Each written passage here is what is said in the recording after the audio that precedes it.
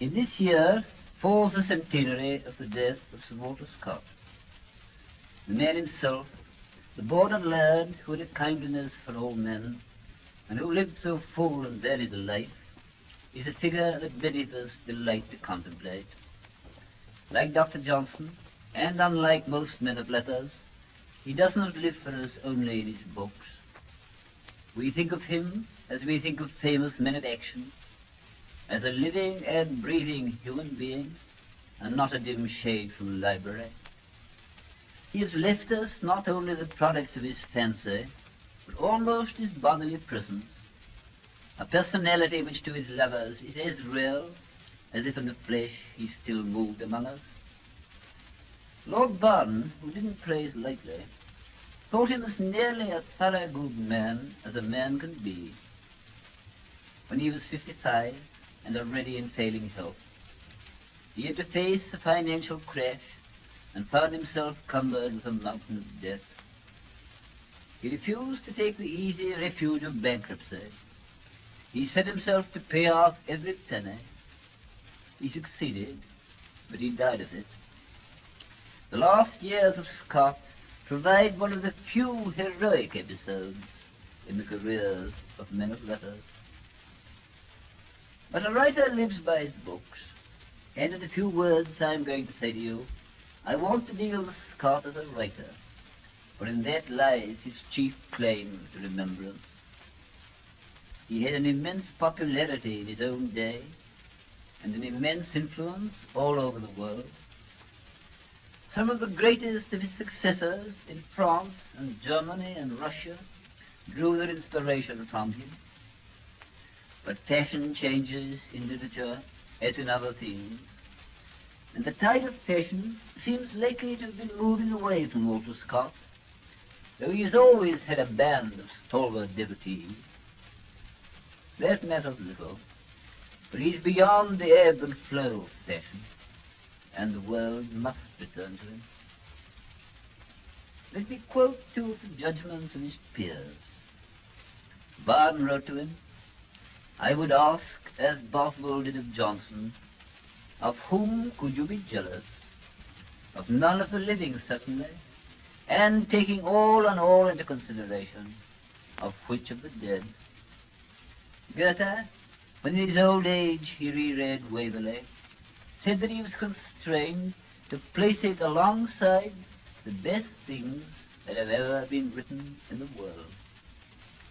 The judgment of such men is not to be lightly disregarded. His fame must rest principally on his novels. Now a novel is simply the world as seen through the temperament of the novelist, and its success depends upon the depth of his insight and the richness of his temperament, upon the two powers of perception and interpretation. So there are three tests to be applied. First, his competence as a student of human character. Second, the skill with which he presents his conclusions. And lastly, his power of transforming his world, the stellar and undiminishable something which was Emerson's definition of greatness. First, for his characters. We may pass by so-called heroes and heroines. They are mostly conventional figures on which he expended very little pains. One of them he himself described as a sneaking piece of imbecility. They play the part of a Greek chorus and repeat all the accepted platitudes and keep a drama which might otherwise be too fantastic within reach of our prosaic life. About his real characters, the first thing to be noted is that he draws them from a very wide area, far wider than most novelists, for he was limited to no one social grade, no one enclave of space or time, and almost alone among British novelists, he was at home both in the city and in the country. His limitations are chiefly two. He was not very successful with his younger women, except Diana Vernon, women of his own class, that is, for the criticism is not true of his peasants.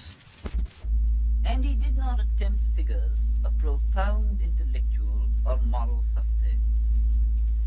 His interest was in what the Greek philosopher called the main march of the human affections. The second thing to be said is that he always shows his figures in relation to their environment. He was acutely interested in the way in which men conducted their lives, and no novelist has painted in more convincingly the social and economic backgrounds.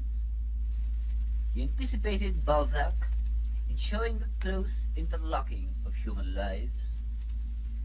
His best character drawing is in his Scottish novels, and perhaps only a Scotsman can fully appreciate his complete fidelity to life. Yet his great figures are independent of space or time, as universal as the creations of Shakespeare and Molière.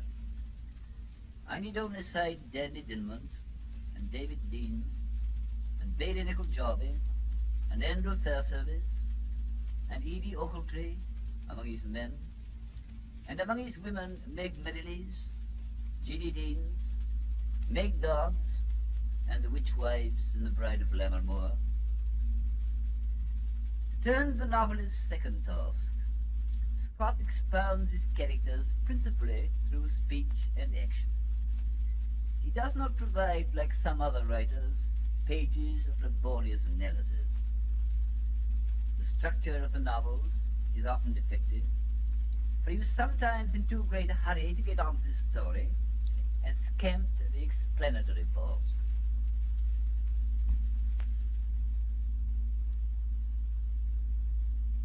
You see, he was always telling himself stories. His plots were not laboriously hammered out. They built themselves up in his brain while he was at his work at court or riding among the hills. There is a good deal of padding too, but his memory was so full of knowledge that he was averse to discarding what interested himself. But when the great moments come, he never fumbles. Then the narrative quickens, so that there is not one unnecessary word, and we are in the grip of overmastering drama. Few writers can so cunningly darken the stage and make the figures seem no longer men and women, but puppets moving under the hand of some eternal destiny. I need only cite such scenes as the death of Fergus MacIvor in Waverley, the meeting of Meg Merrilees and the Laird of Ellengowan in Guy Mannering, the scene at the Clachan of Aberfoyle in Rob Roy, the great scene between Jeannie Deans and Queen Caroline in The Heart of Midlothian, and the final scene on the beach in Red Gauntlet. One thing is worth noting: Scott's gift of cunning anticlimax. He always permits the breaking in of a voice from the common world, which does not weaken the heroic, but brings it home. Alec Polwarth, after Fergus MacIvor's death, brings us to earth with the information about which gate his head will be fixed on. The gravedigger Mortiuch in The Bride of Lammermoor has his petty grumble among the shadows of high tragedy.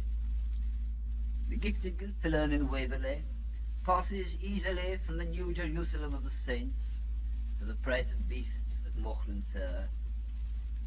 Moore's Hedrick, caught up in religious ecstasy, begs her son not to soil the marriage garment. And Cuddy replies, "A war, mother. If bleasing a war but marriage, and the job is how we're to win by hanging." Scott knew that without some such salt of the pedestrian, romance becomes only a fairy tale, and tragedy a high-heeled strutting. But a third gift is needed for a great imaginative creator. He must have a profound vision of life, something which, in Keats's phrase, can tease us out of thought. He must have what Walter Bagehot called a consecrating power. It is because I find this in Scott in the highest degree, higher than in any other English novelist, higher than in Balzac, as high as in Tolstoy and Dostoevsky at their best, that I feel assured of his immortality. He is the largeness and the rightness of the immortals. If I had to define his purpose, I should say that it was to inculcate reverence and godly fear.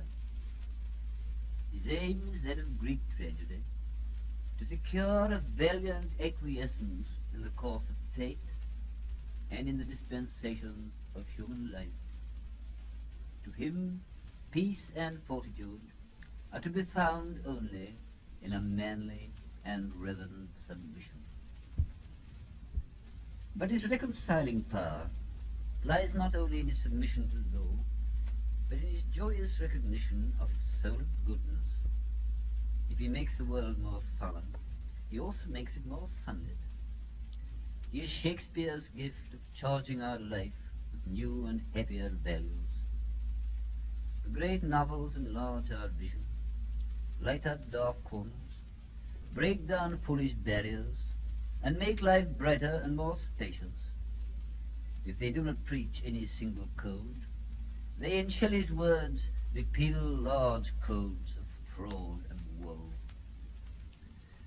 Swinburne writes somewhere, finding in love of loving kindness light, and in that word loving kindness we have Scott's secret. He makes us feel the pity of things, but also, strangely, the mercy. He has the insight of the healer and the reconciler. He loves mankind without reservation. He is incapable of hate, and he finds nothing created altogether common or unclean. He can penetrate to the greatness in the humble, and the divine spark in the clod. It is through the mouths of humble people that he proclaims his evangel. It is not the kings and captains who most eloquently preach love of country, but Edie Ogletree, the beggar, who has no belongings but a blue gown and a wallet. It is not a queen or a great lady who lays down the profoundest laws of conduct, but Jeanie Deans, the peasant girl. It is Bessie McClure, a lone widow among the hills, who in the Covenanter strife has the vision of peace through a wider charity. No other great writer, I think, has lived so close to the poor, or done quite the same thing for them. They have expounded their pathos and their humors, and some have made them lovable and significant, but Scott alone has lifted them to the sublime.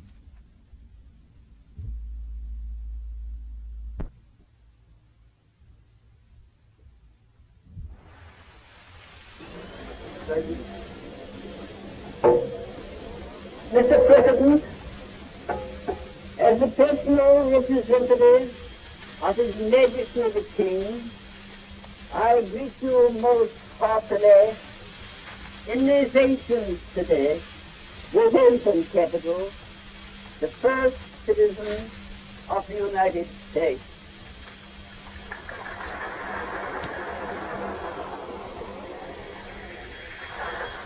Canada, sir, welcome you not only for your own sake as an old friend, for I believe that you know well our Eastern